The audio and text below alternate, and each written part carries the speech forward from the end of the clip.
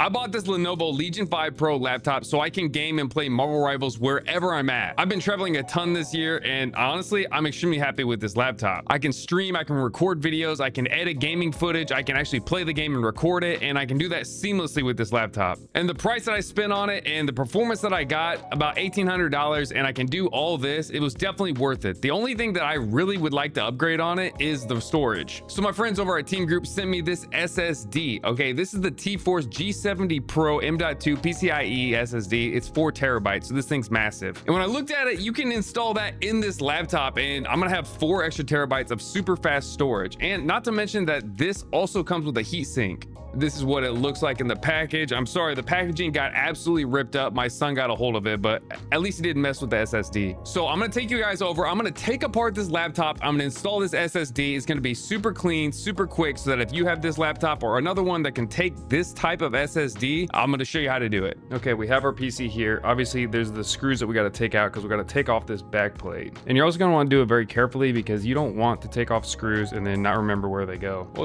it's a little scary trying to take this thing apart because you know, it's making these popping noises, but we're doing this for science. You know, I've never taken this off before.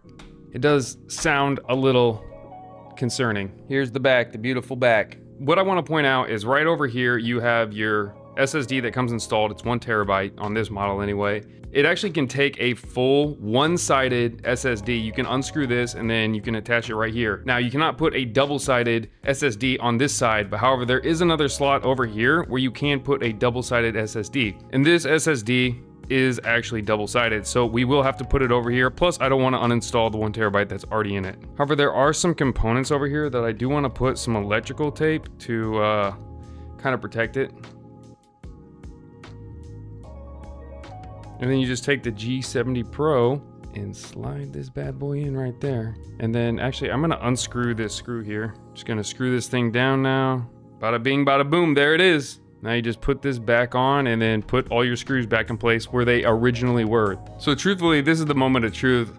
See if it boots back on now that I installed that. Oh, this is a real good sign. So down here, I have the T-Force. It is showing up, but I have to initialize the drive, so don't forget to do that. And then up here we have 3.72 terabytes, so it is locked in and it is definitely working. And basically I'm just gonna create a new volume and, you know, format it so that the computer can recognize it.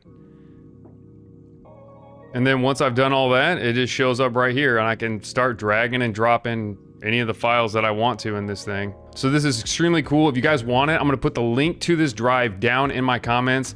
Team Group is an amazing partner that I work with and I use them for all my storage needs. Not to mention the RAM in my computer. That RAM right there, that is also Team Group. And the SSD in this PC is also Team Group. Very great company, check them out.